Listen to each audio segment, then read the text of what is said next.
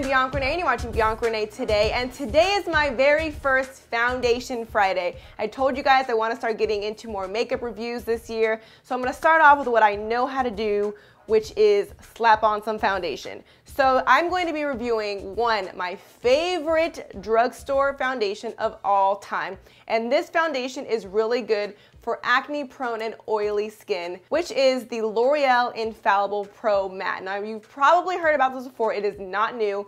I've been using this for probably about a year, non-stop. And the reason why I'm bringing it up today is because I just found out that they have a new one called the L'Oreal Infallible Total Cover. So as soon as I heard they had a new sister for this one, but total coverage, I ran to Target to find it. So I literally got this morning, and I'm going to be trying it on for the very first time with you guys. Now, I don't know if you can notice or not, but on this side of my face, I have the Infallible Pro Matte, and on this side, I have the Total Cover. So I'm going to be doing a side-by-side comparison to see which side lasts longer. They both claim to be 24 hours. We're going to see which one keeps me the least shiny and oily looking by the end of the day. Now, the first thing I noticed right off the bat is that they have different shaped and sized bottles. This one is a little bit wider and shorter, and this one is slim and tall. But you gotta read the numbers. They both are 1 fluid ounces, so there's the same amount of product in each one, even though they look different. The Total Coverage is supposed to have a natural finish, where the Pro Matte is supposed to have a demi-matte finish. They both are supposed to have a wear time of up to 24 hours. The Pro Matte is supposed to have a medium coverage, and the Total Cover is supposed to have a high coverage. And they also are both supposed to have an air-light texture.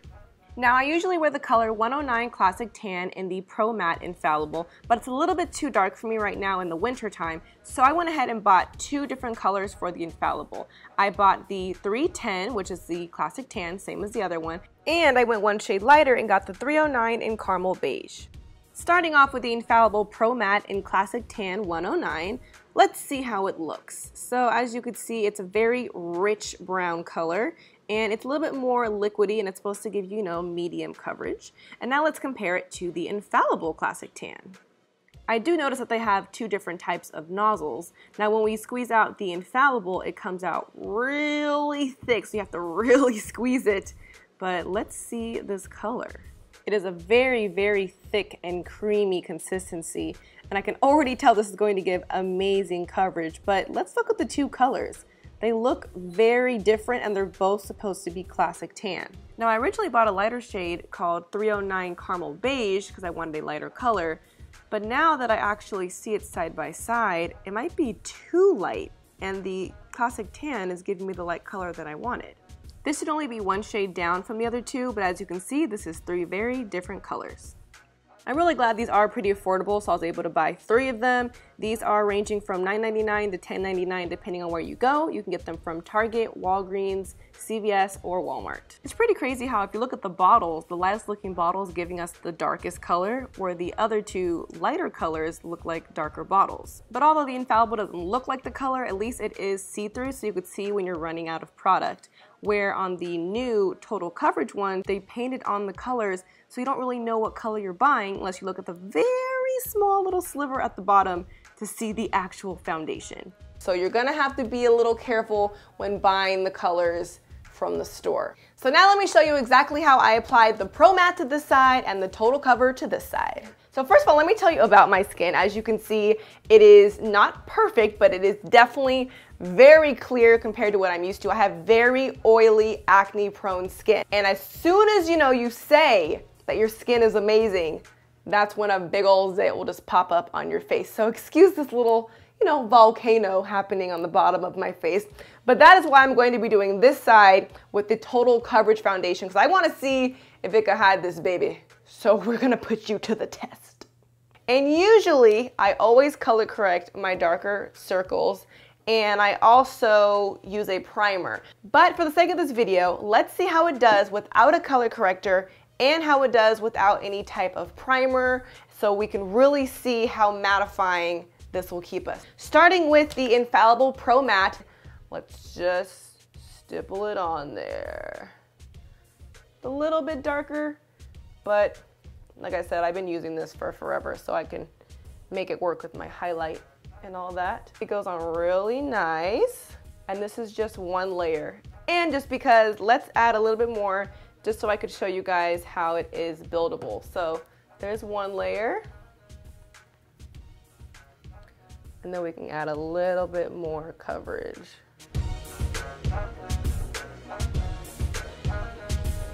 And now the moment I've been waiting for, which is trying the Infallible Total Coverage. This is going to be the same color of Classic Tan. I'm going to apply it onto a beauty blender.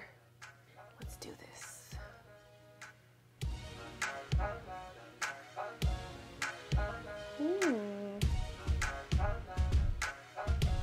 Look at the coverage. That's actually really nice. From the first looks, this is actually a little bit lighter than this side. It's giving me more true to my skin tone than the Pro Matte, and it's supposed to be the same color. But I am gonna try a second layer just to see how buildable it is, especially because this blemish has got to go. So we're gonna add a little bit more there. Go away, go away. My main test now is gonna see how long they last. They both claim they could last 24 hours. So I'm gonna complete my face. Let's see which one wins. So now I am back with my full face once again. Now when I first put on just the foundation, it was 4:36, and I will come back in a couple hours and we'll see how well the makeup holds up. All right, we're back. It is now 10:30 p.m. Actually, it's 10:41 p.m. now that I've set up everything. So that means it has been about 6 hours of this foundation. And as you can see, I am pretty shiny. This actually says a lot even to myself because I don't really get this shiny, but it shows you the power of wearing a primer. But regardless, we were doing this to see how well the foundation will do on its own. It says 24 hours, it says matte finish, blah, blah, blah. But let's evaluate. So this side, once again, was the Pro Matte side, and this side is actually shinier than this side. But on any normal day, I wouldn't just walk around looking greasy. I would then blot the oil away. And we're also gonna see how good the makeup holds once you blot. And we are going to just press down and get rid of all the oil. And if you've never seen this before, it's kind of gross. See how much oil is just sitting on your face. And look how much better it looks after just blotting. This is all the oil that was just sitting on my skin.